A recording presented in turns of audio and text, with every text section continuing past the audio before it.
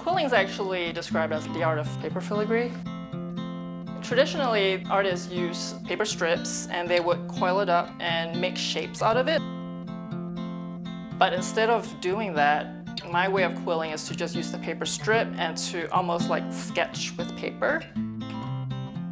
I like paper because it's something that I'm familiar with, and it's something that everyone can relate to.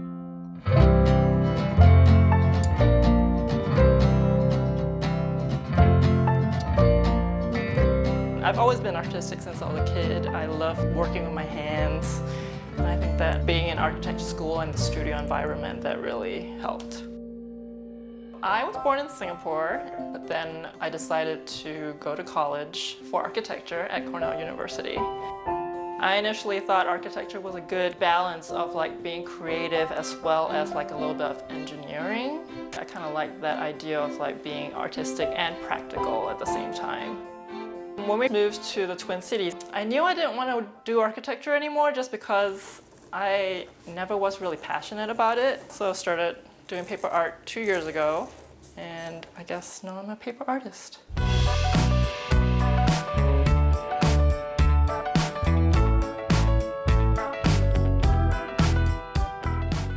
I work under the name JUDiTH+ROLFE, which is a combination of my middle name and my husband's middle name. Oh, that's cool.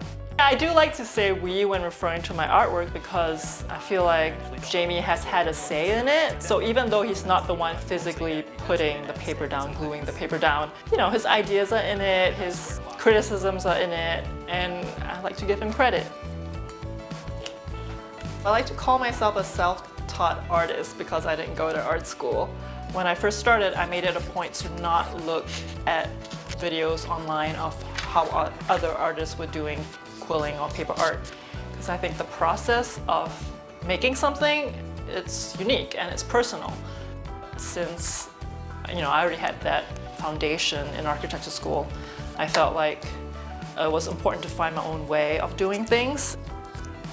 And so how I work might not necessarily be how some other artists work, but it works for me, and I think that's important.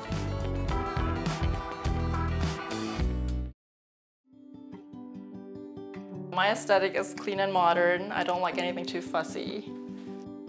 It's difficult to do simple. Something that looks easy could take hours, days, weeks.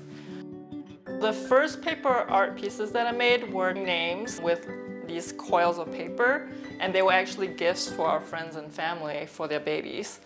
Yeah, it started out being way more personal, and then now I'm trying to grow as an artist. We were just in a group exhibition in California. It was a group of paper artists, and I actually was the only quilling artist. It was the first time that our work has been shown in the US in a gallery setting.